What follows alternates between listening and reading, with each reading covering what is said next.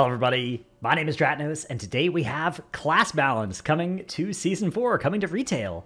Something that I wasn't sure would continue, but it looks like we are getting at least one more little balance patch. So up first, we have, I guess, just the news at the top.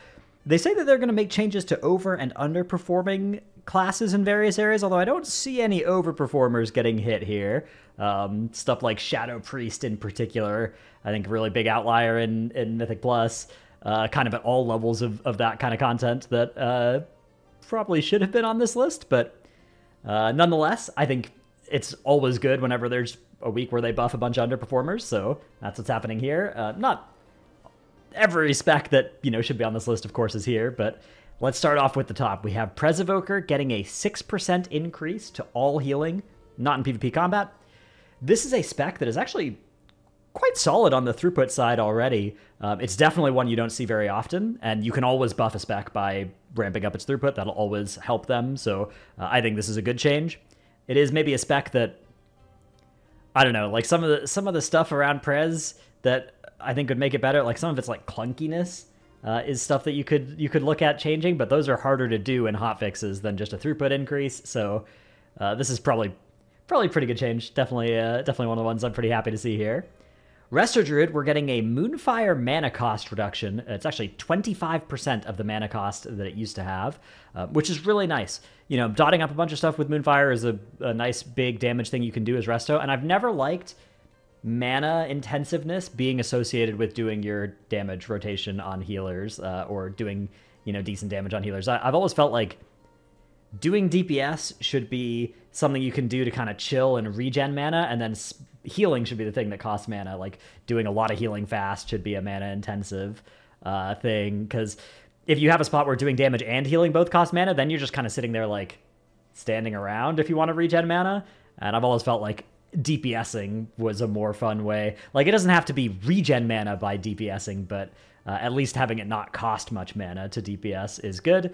And so this, this isn't a change in that broader philosophy. It still costs you mana on all your healers to do damage to a greater or lesser extent, but this is definitely one of the biggest offenders of like, oh, I went into a pull, I cast 5 Moonfires, and that cost me 7% of my mana bar. That's a large amount. I guess 6% of your mana bar. That's a large amount of investment in something that will now be effectively, free. It's going to be out regened very easily by your passive mana regen. So I like that for Resto Druid.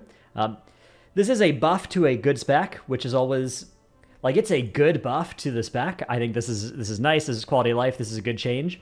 It does land on a spec that is already dominant in high M+, and in medium M+, as well. Resto Druid, extremely good spec there. So that is maybe a downside of doing this particular buff, although realistically this isn't the kind of buff. Like, mana running out is not something that is usually a problem for the best players, right? That's often more of a problem in the kind of mid-range, newer healers type situation. So I think this is probably still a good change. Like, I wouldn't remove this from the patch notes, but it is unfortunate that it is, one of a very small amount of buffs in this build, and it's landing on a spec that is dominant. Hunter, Serve Hunter. So Serve is finally getting the 4-set buff that they needed so that you'd actually equip the new 4-set instead of keeping on the old 4-set, which is good. The focus cost reduction is being doubled, and the damage bonus is being plus 60%ed or whatever, plus 55%ed, something, plus 60%, I don't know, something in that range. I guess a little more than, I don't know. It's being increased from 50 to 80%. So Serve Hunters, I think, now will be actually putting on their new 4-set in most cases, and that will be good, and we like that. There are 2 specs, as far as I know, that are kind of still doing 2-piece, and that's Blood Death Knight in some cases, and Prot Paladin in most cases, so I would hope to see changes along these lines for those specs as well at some point in the future, but Serve Hunter, as a DPS spec in particular, is generally is one of it was one of the more egregious ones to still be wearing old. It wasn't even 2-piece, it was old 4-piece.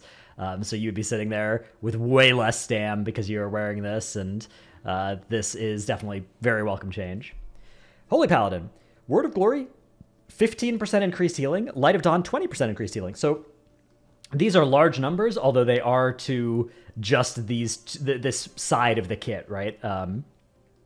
Which is, a lot of the kit. So This is nice. This is a nice change for Holy Paladin. The spec was extremely left by the wayside this season, and last season in M+ as well. So it's nice to see it get buffed. I don't know if this is enough to make it exciting or interesting for, you know, Holy Paladin mains that are now Resto Druid refugees. I don't know if this will be enough to tempt them to come back in any big numbers or anything like that, but it's definitely one of the specs that I'm happy to see on a list of specs being buffed, right? And I don't have enough expertise to really say whether this is, you know, medium, small, or big to the chances of actually playing Holy Paladin feeling good again.